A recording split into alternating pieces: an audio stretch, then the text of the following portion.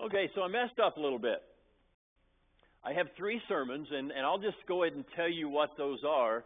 But I've decided not to let the mistake just stand. We're just going to go with it. But it is kind of the Christmas season, right? And typically, I mean, we have various things that we look at with that, looking at the birth of Jesus and talk about maybe the Magi or the wise men or kings, and maybe talk about the shepherds. We talk about the baby being born. We talk about Mary and Joseph and the interaction. We have all these things of options to choose from that maybe we can look at this time of year, refresh our minds, maybe be able to share it better with other people. But we're going to look at some that are a little bit different. And what we're going to be looking at this morning is, and we're going to stick with it because I was really going to use this one next week. But it's the one that I did give to Debbie and Sue to make sure it got on the bulletin. And that's the one we're going with, is we're going to just kind of switch those weeks around a little bit. It's when angels sang and babies died. And that's what we're going to be looking at this morning. Doesn't sound like a Christmas sermon, does it? But that's what we're going to look at. Next week, we're going to look at a time to die. A time to die. Believe it or not, it does connect in. And then we're going to look at 168 hours a week. The third week. So we're going to be looking at those 3 things and see what that has to do with the story that we see within the Scripture that we kind of call the Christmas story that kind of gets jumbled up a little bit. But we're going to look at some things that are a little bit different. This morning, if you would, turn to Luke chapter 2. Luke chapter 2.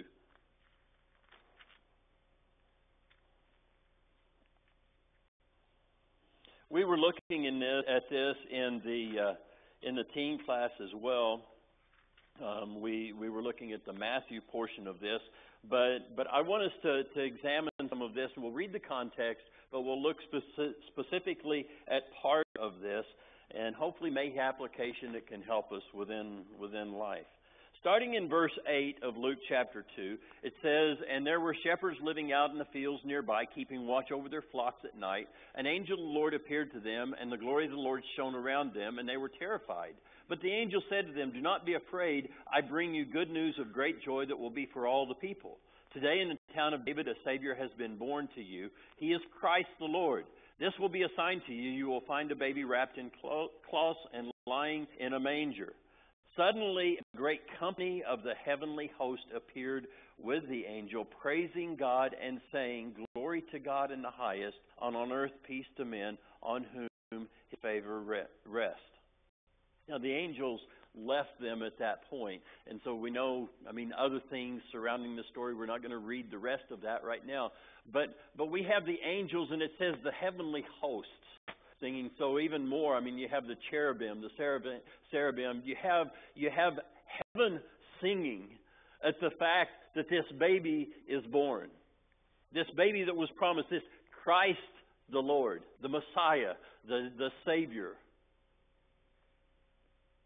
Turn back to Matthew chapter 2.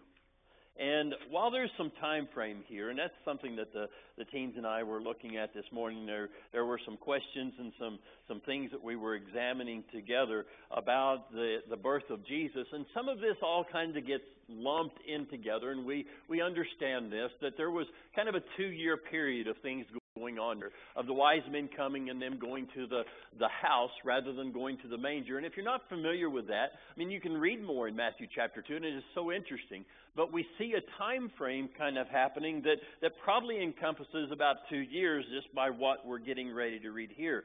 Now, Herod had sent the Magi on to Bethlehem. He'd inquired, where is this? Where's this supposed to happen? And his wise people told him, and they were quoting scripture about the fact that it was going to be in Bethlehem, that this ruler of the Jews that would shepherd the people would be born. And so he sent them on their way, and they were going, following a star, and they went on. Well, he told them to come back, let me know exactly where he's at. And he was saying, I want to worship him too. He wasn't wanting to worship this baby. He was wanting to kill him, take him out of the way. He was king. He wasn't wanting this baby to be born to be king. And so there was ulterior motive that was going on here. They were revealed in a dream. Don't go back. And so they didn't. Now, with all that happening, in verse 13 of Matthew chapter 2, it says, when they had gone, an angel of the Lord appeared to Joseph in a dream. Get up, he said, take the child and his mother and escape to Egypt. Stay there until I tell you, for Herod is going to search for the child to kill him. So he got up with the child and his mother during the night and left for Egypt, where he stayed until the death of Herod. And so was fulfilled what the Lord had said through the prophet, out of Egypt I called my son. When Herod realized that he had been outwitted by the Magi, he was furious, and he gave orders to kill all the boys in Bethlehem and its vicinity who were 2 years old and under, in accordance with the time he had learned from the Magi. Then what was said through the prophet Jeremiah was fulfilled. A voice is heard in Ramah, weeping and great mourning, Rachel weeping for her children and refusing to be comforted because they are no more.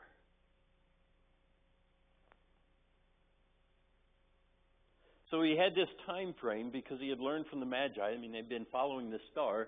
You know, you're traveling across country. You can't fly. You can't take a train. You can't take a car. You're walking. And so this time frame there, every baby boy 2 years and younger. That's not a happy time.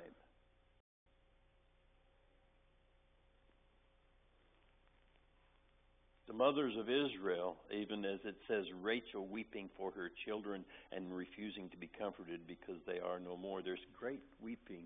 There's great mourning that is happening. How do you put this together?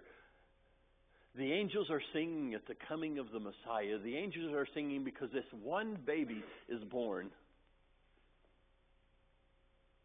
lying in a manger, if you will.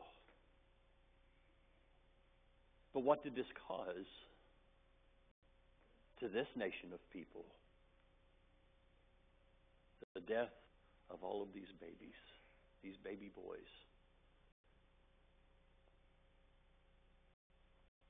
You know, it's easy to kind of distance ourselves from that. It's easy to kind of lay that part aside. I know just the... You got a baby on the way, right? I mean, there's a grandchild coming. We've got a baby on the way, and excited because, you know, movement's happening and all that kind of stuff. Our son and daughter-in-law, Melissa, they've got a little baby boy right now in foster care and have had him for a few months now. Just as cute as a bug's ear, you know, just a neat little guy. If we would make the connections of the children that we have had, or the grandchildren we have had, or the babies that we've been able to hold and watch and see them grow and see the experience, 2 years and younger. Angels were singing. Babies were dying. All because of the same event. What do you do with that? How do you reconcile that? How do you console with that?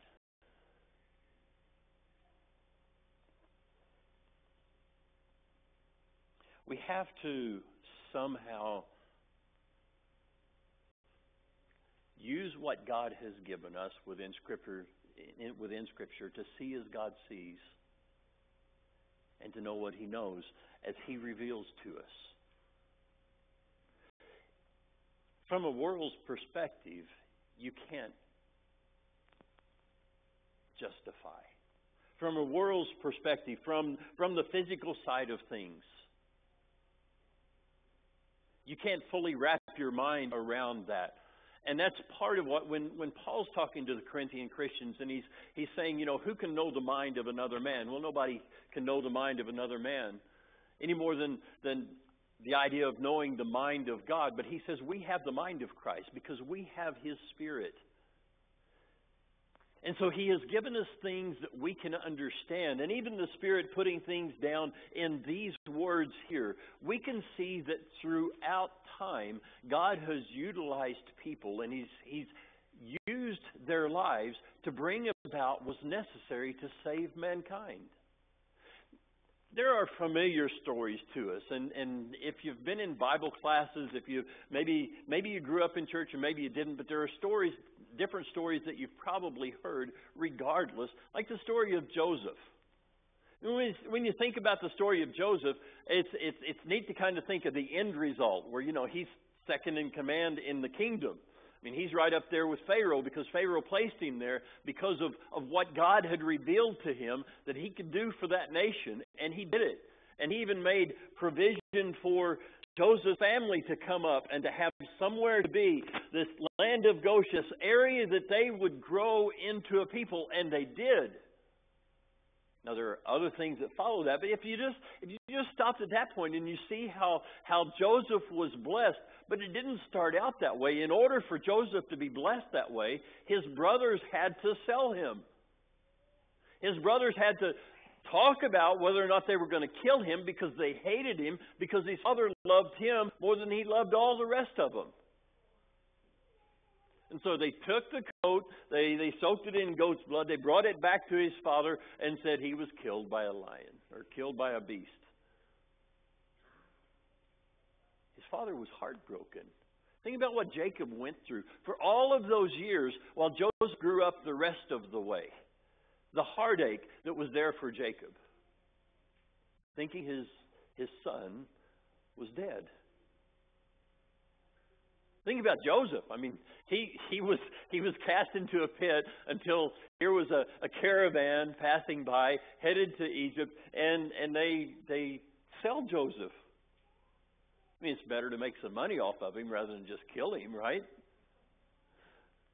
So they sell Joseph, and he goes down there, and you see things start to get kind of good. He's a good manager. He's managing a guy's household as a slave. Potiphar is proud of this nice young man that he's got now, until his wife goes after him. And then he's cast in prison. I mean, just bad. And you see God continually raising him up and blessing him. But it doesn't take away from the bad things that happen, and when they happen, how that has to feel.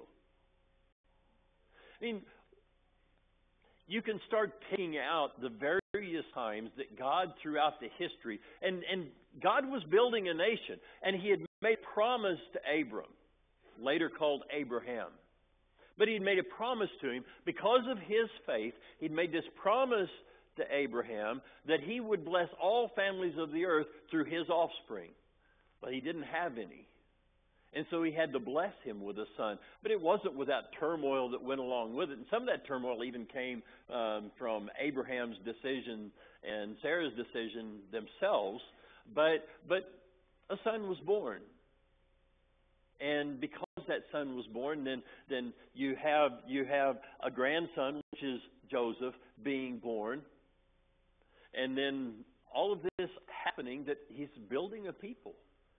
And then the people being led. I mean, you see the things, if you pick David, for example, King David, he wasn't always king.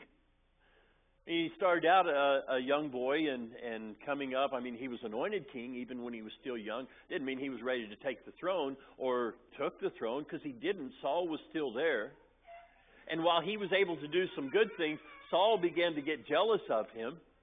And so what was happening then was, I mean, along with the king trying to kill him, I mean, personally, throwing things at him, trying to pin him to a wall, and it didn't happen, but he had to run. And even though he was a mighty warrior as it came about, he found himself fleeing from the king. Opportunities to kill him himself, but he didn't, because he was God's anointed. He wasn't going to lift his hand against him. And the times that he had to live, I mean, you ever thought about living in a cave for a while? Not really the most pleasant circumstances.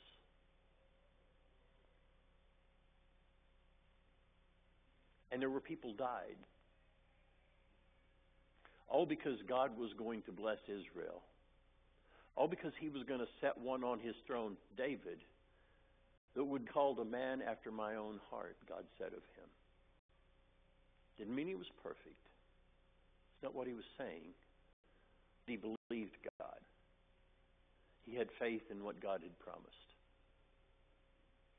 As you read through the Scriptures, and go to Hebrews chapter 11. Hebrews chapter 11.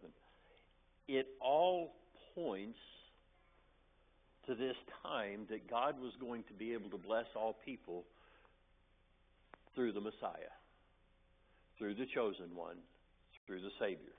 Hebrews chapter 11, we're going to read in this chapter a little bit because I've just picked out a couple, but we're going to cover a few more a little bit faster. Starting in verse 1, he says, "Now faith is being sure of what we hope for and certain of what we do not see. This is what the ancients were commended for." So faith, and a lot of us know the King James, the substance of things hoped for, the evidence of things not seen, right? I mean, it's one that probably a lot have learned a long time ago. But it's being sure of what we hope for and certain of what we do not see. So if you're wanting to have faith in something, don't demand that you've got to see it before you can believe it. It's that belief that is there. It's that assurance of it being there before you can see it. It says this is what the ancients were commended for. By faith we understand that the universe was formed at God's command, so that what is seen was not made out of what was visible. By faith Abel offered God a better sacrifice than Cain did. By faith he was commended as a righteous man when God spoke well of his offerings. And by faith he still speaks, even though he's dead. He offered a better sacrifice and he got killed for it. You see how we can reconcile that, because it didn't mean that he lost eternally. He was pleasing to God. What Cain decided to do was wrong, and it was sin. But do you blame God for what Cain did? I mean, you look at the circumstance, it wasn't God doing that, it was Cain doing that. By faith, Enoch was taken from this life so that he did not experience death. He could not be found because God had taken him away. For before he was taken, he was commended as one who pleased God. And without faith, it is impossible to please God, because anyone who comes to him must believe that he exists and that he rewards those who earnestly seek him. By faith, Noah, when he warned about things not yet seen, in holy fear built an ark to save his family. By his faith he condemned the world and became heir of the righteousness that comes by faith. Noah had faith. Because of that faith, he and his family were saved. What happened to everybody else? Wiped out. Everybody else. There's 8 people.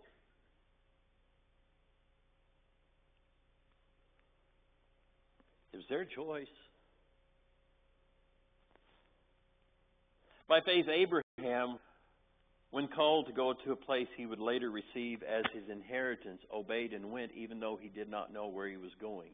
By faith he made his home in the promised land like a stranger in a foreign country. He lived in tents, as did Isaac and Jacob, who were heirs with him of the same promise. For he was looking forward to a city with foundations, whose architect and builder is God. Let's jump on down just a little bit. In verse 13, all these people were still living by faith when they died. They did not receive the things promised. They only saw them and welcomed them from a distance. And they admitted that they were aliens and strangers on earth. People who say such things show that they are looking for a country of their own. If they had been thinking of the country they had left, they would have had opportunity to return. Instead, they were longing for a better country, a heavenly one. Therefore, God is not ashamed to be called their God, for he has prepared a city for them. Did you notice this? If they would have been thinking about the country they left, I mean, maybe speaking specifically about Abraham, I mean, he goes deeper than that, and he's going to mention some more. But if you want to set your mind on what you've given up for Jesus Christ, and set your mind on those things, and this is what I've left, and this is what I could have had, well, you're probably going to get to go back to that. That's what you want. They could have gone back home if they wanted to. They could have had that back. Do you really want that back? But they were looking for something greater. They were looking for the heavenly. Therefore God, again in the latter part of verse 16, therefore God is not ashamed to be called their God, for He has prepared a city for them. By faith Abraham, when God tested him, offered Isaac as a sacrifice. He who received the promises was about to sacrifice his one and only son, even though God had said to him, it is through Isaac that your offspring will be reckoned. Abraham reasoned that God could raise the dead, and figuratively speaking, he did receive Isaac back from the dead. Abraham worked this out in his mind because of his faith in. If he didn't have faith in God, he would have never done it. But God told him, you offer up Isaac for a sacrifice to me. Does that sound like God? Human sacrifice? On the altar? But Abraham was willing to do it. And what does it say he was able to reason within his mind? I mean, if he could bring Isaac to begin with to him, when Sarah was barren and he was old and they could have a son, he knew if God could do that, God could bring somebody back to life. So yes, I can offer my son on the altar because I know that God can still give him life. And He has promised me that it's going to be through him that I'm going to have all of this offspring. I'm going to have grandkids and great-grandkids, and it's going to grow into a nation. He really believed it before it ever happened. Do we really believe it?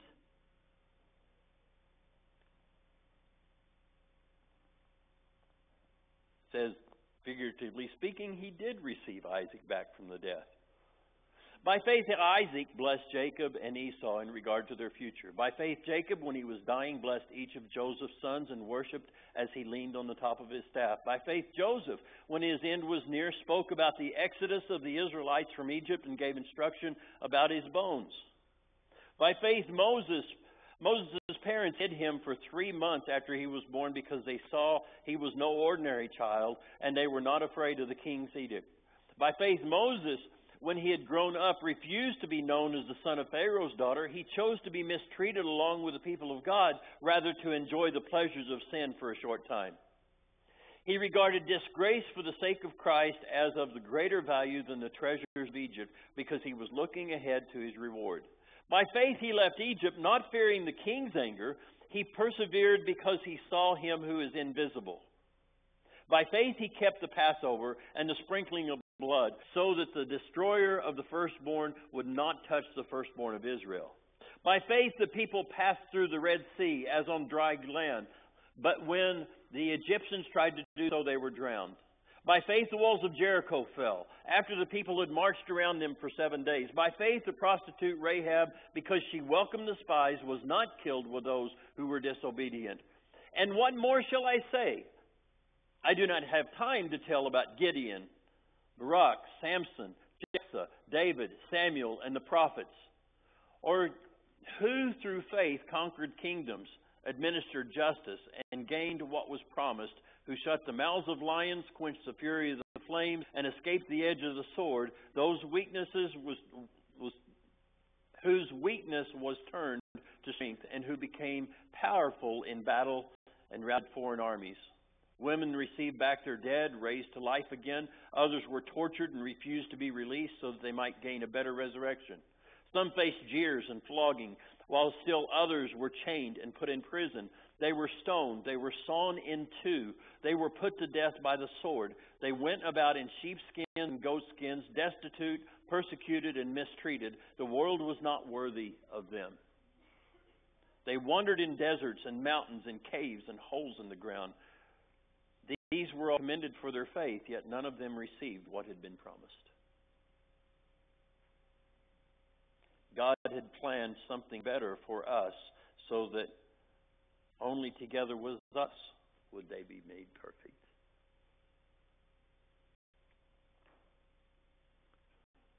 This all happened for you. Did you ever think about that? They didn't see the promise. They didn't see the child born. They didn't see the young man grow into a man of 30 years old and stand up in the synagogue and read about himself in the prophets before he sat down. They didn't hear him preach on the side of the mountain about what was coming and how he needed to worship God, not just in the flesh, but in the Spirit. They didn't hear him teach about the Holy Spirit. They didn't hear him talk about forgiveness that would come, that would like a well of water springing up within you. They didn't hear Messiah, nor see him.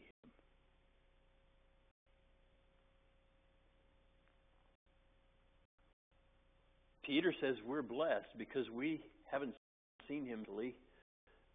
We weren't there when he was walking here as a man, but we believe anyway. But we can hear the words. We can see the teachings. We can make the applications, even from those who have gone on before, these that we've been reading about, that horrible things happen to. See how we put that together? It was all in the name of the Messiah. Because there are better things waiting. There's better places. There's more than the here and now.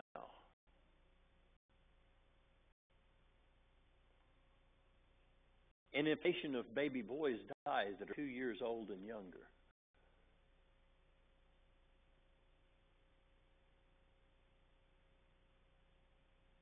For us, it hurts.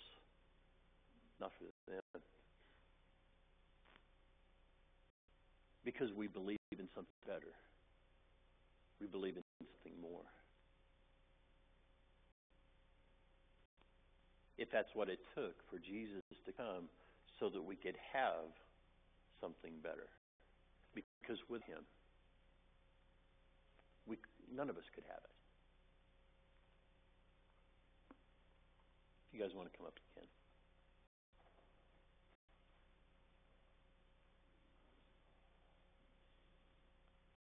So there was a time when angels sang and babies died.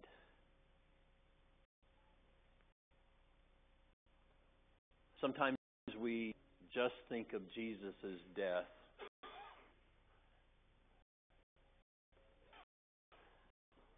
part was done because of our sin, as the part that was done so that we could be delivered from it, because he became sin for us, as Paul said in 2 Corinthians.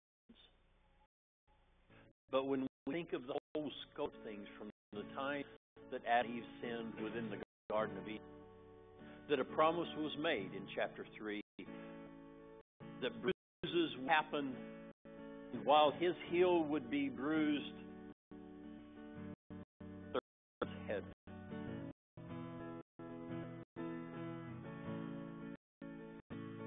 Sacrifices were made from time, even until the end of time, for us to be able to stand before the throne of God, righteous, because he is righteous.